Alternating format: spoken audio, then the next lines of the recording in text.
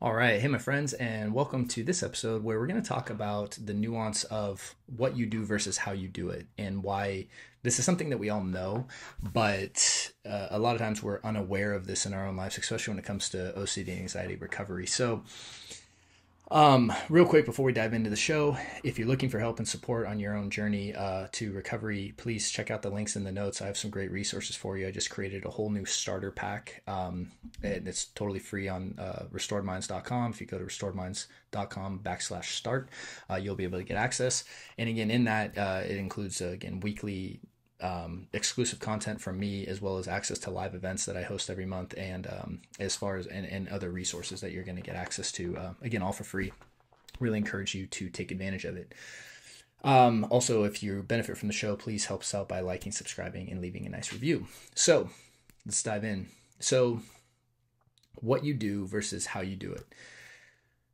So let's take just general concepts in our life and understand the nuances of this, because then we also need to understand the same aspect applies when it comes to how we implement the tools in our life when we're working on our mental health or physical health or working on improving ourselves in any way. So let's use the example of me giving flowers to my wife, right? So, it's been a big year for us, for a variety of reasons. All good things have emerged, but we just had our second baby, and we're coming up on our 7th anniversary, and which is really exciting. And so I haven't told my wife this, but I'm going to be giving her flowers, and I'll use this analogy because I think it will drive home the point. So let's say that on our anniversary, I buy 24 beautiful, just pristine roses, right? And I come and give her the roses, but I do it from a place of kind of disinterestedness and like obligation, like, hey, here are your flowers, and I don't bring an energy into it at all. I just kind of hand her the actual flowers. Okay, that's option one. Option two is, let's say I'm going along and I go and cut one flower, right? Just one flower out of, let's say it's even like just like a daisy or something like that. It's not even a rose. I just cut a flower, and I walk up to her and all excited and, filled with love and joy. And I said, oh, I got you this flower, and it just reminded me of you. And I'm so excited. And I just wanted to give it to you and say that I love you. And I bring that energy into it of just transference of love energy. And as I'm giving that flower to her. Now, which one do you think that she would like more? And the answer is pretty obvious. It's the second, right? Because when you do something, but you do something from the wrong energy state or a low energy state, versus you do something, even less than that, and you do it from a higher energy state, it's always going to be received better, because of it's not necessarily about what you do, it's about how you do it and the energy you bring into that. So I say all that to say, okay, well, what does this mean, Matt? How does this apply to OCD and anxiety treatment? Well, or recovery. And the answer is when you are, let's say, practicing disengaging from the mind, or you're learning how to feel emotion, right? You're practicing the AAA response, right? Like I talk about in my book, or that I teach in TBC. I have links down below for those if you're interested in learning. But you're practicing the AAA response. If you're doing it from the place of, I hate the way I am right now, and I need to fix myself and change myself, and I resent myself for experiencing this, and I'm doing this from this place of self-disgust, versus I'm learning a skill set to be more loving to myself. Like, think about the energy in which you're doing something when you're working on yourself. And a lot of people, what I've learned from working with people for,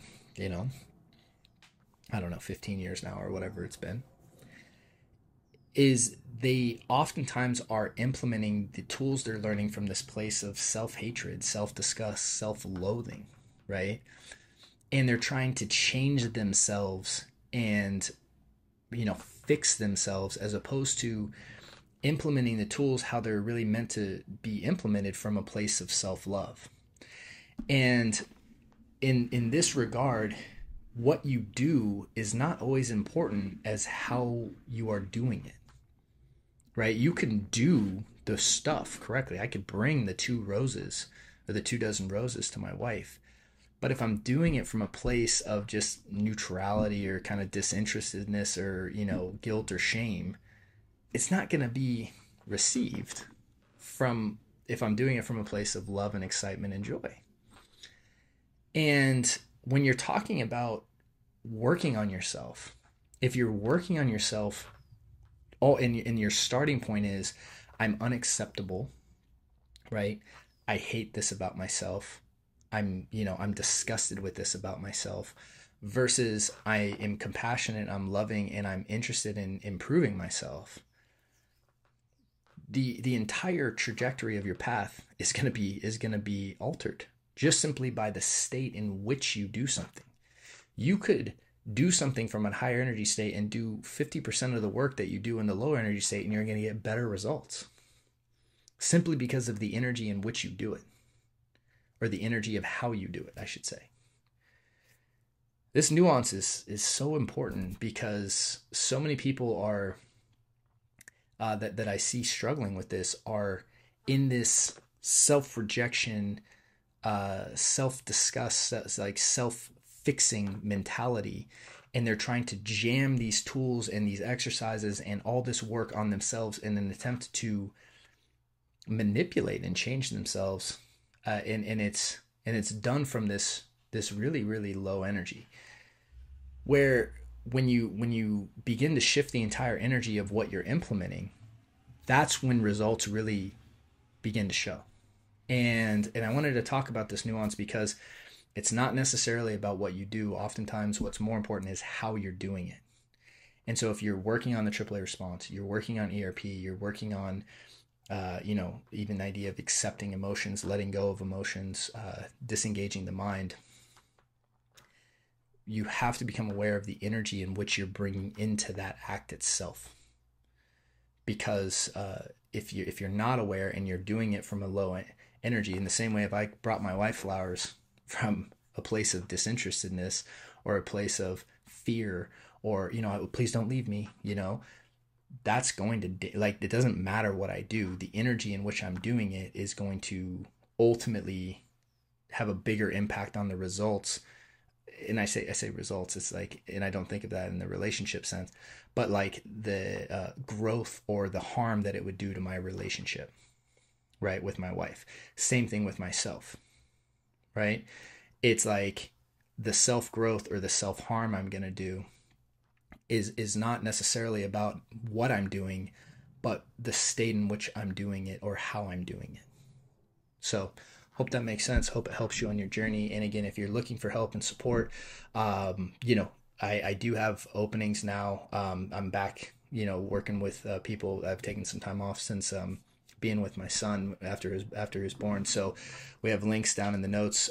You've completed an application if it's something you're interested in, and then we can see if it makes sense to work together. So thank you so much. Wish you guys a great day, and I look forward to seeing you on the next episode. Hey there. So if you enjoyed that video, we've linked up a few more videos that we think you'd find helpful as well.